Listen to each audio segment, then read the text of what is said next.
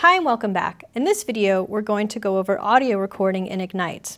Ignite supports core audio interfaces on Mac, WASAPE interfaces on Windows, and also supports audio devices on both Mac and Windows.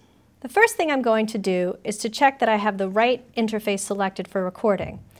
I could do that by checking my audio settings in the Home view. I'm going to click here to open the Home view, and then click here to open the audio setup. I'm working with the new M-Audio M-Track Plus interface today, and it's already selected. I have a guitar connected to input 1. We'll play a little bit of it so I can show you the input level.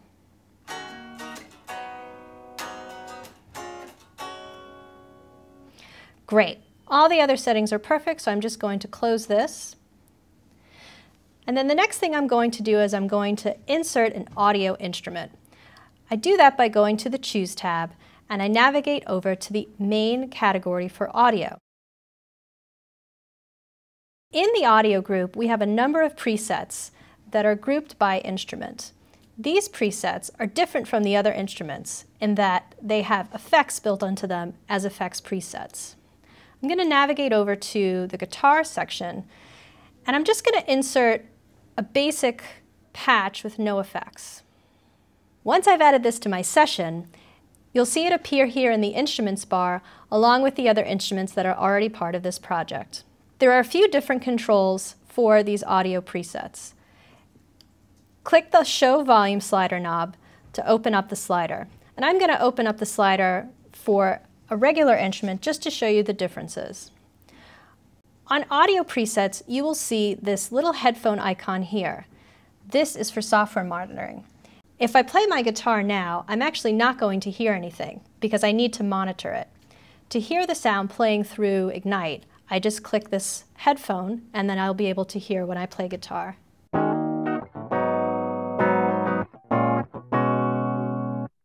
Another control that's different between the instruments is this bar down here. Just like with when we were recording MIDI instruments in a different video, Ignite waited for me to start playing before it started recording. The same thing goes for audio. Ignite has a certain threshold that's set, and it's waiting to listen to audio before it starts recording. If you're recording very quiet, breathy vocals, you may want to lower this just so that you're able to capture all the nuances of your recording. To change the input threshold, just click and drag the bar to the desired level. Now we're going to go ahead and take a look at some of the effects that are in some of these presets up at the top and try to find one that's going to be appropriate for this song. I'm going to play back the song while I have input monitoring turned on so that I can hear the different patches while I'm listening to the song.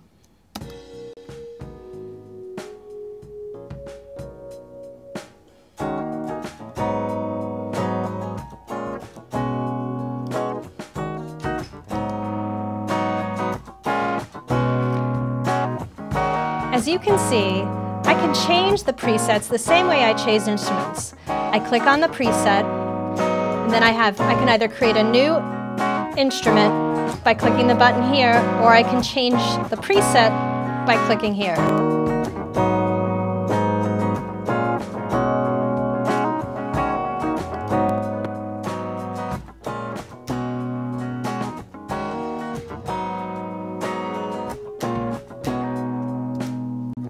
I think this clean amp will work really well.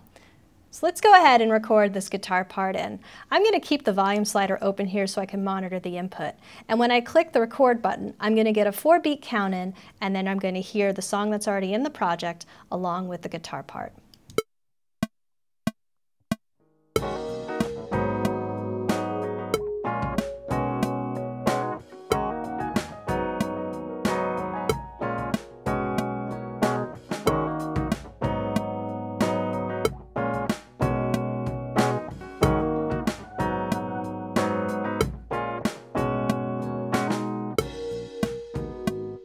That sounded pretty good. I just want to quickly check the audio file, so I'm going to click on the Edit tab. And I can see here that the audio is actually starting to play at bar 2, when I actually want to start at bar 1. So I'm just going to trim the beginning of this clip by clicking and dragging on the beginning of it so that it starts at bar 1. Now when I play it back, it should all sync up with the rest of the project.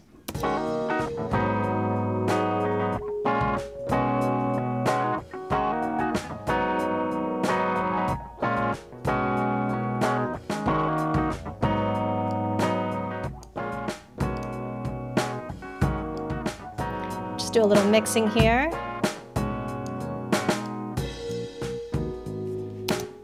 That sounds pretty good.